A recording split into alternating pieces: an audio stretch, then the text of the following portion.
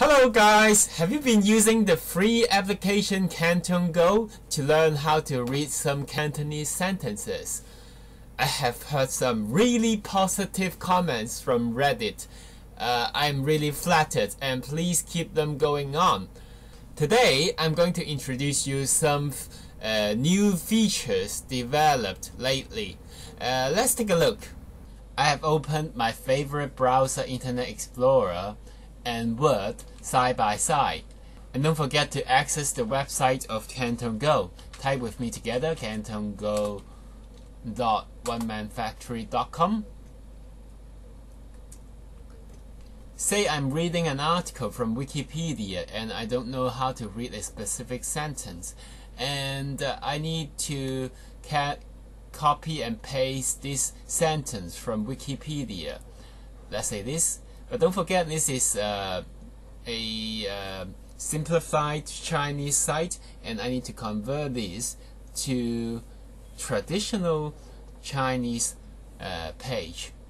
And then I'm gonna highlight this sentence and press Control C to copy it and paste it to the text box here. And then just press this, get reading.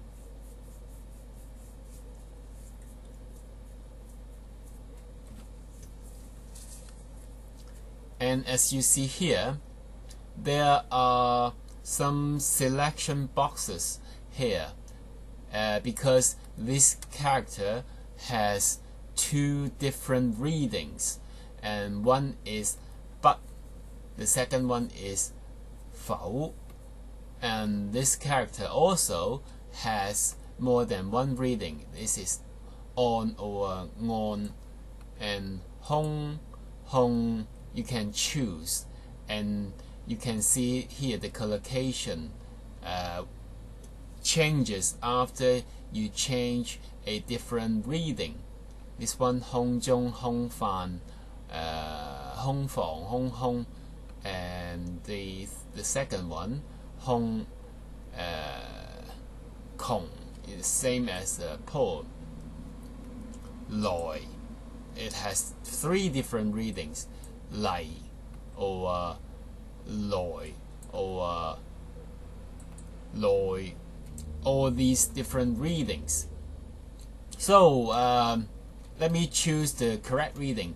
So 常常不按照時空, this is supposed the first one. 來組織情節. So this would be the correct reading. Now I have selected, and you see there is a new button here. It says copy, you pin to clipboard. What does this button do?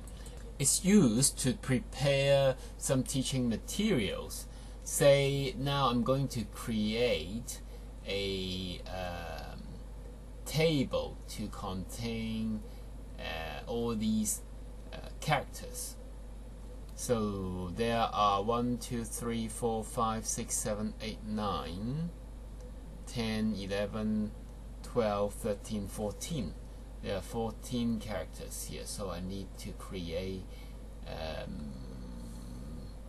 14 cells. There are 10 here. I need 4 cells more. Insert, and then 2 left.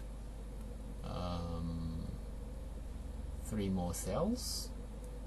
Okay, there are 14 cells in each row, and then let me copy all the characters here, and I'll paste it here.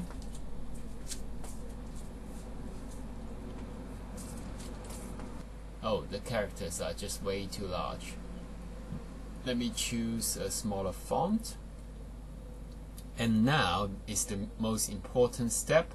What you want to do is to press this copy, you pin to clipboard, and then you see the pronunciation will be copied into your clipboard, and it will show all the pronunciation, the romanization, if you press Ctrl V. you can select the cells here and press Ctrl V to paste all the readings to the table. You have already conveniently to bring all the reading to your Word document. Let me disable all these displayed for the strange symbols.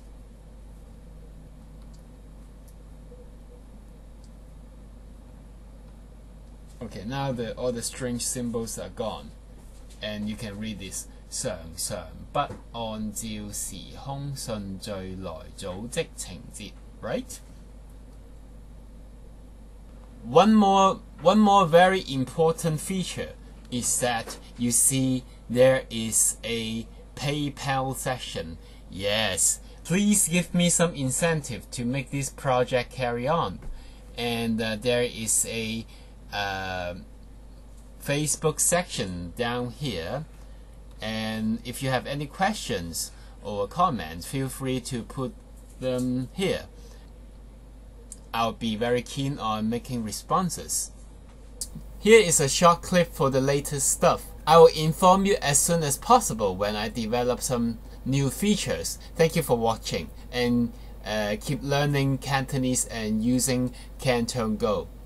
Goodbye.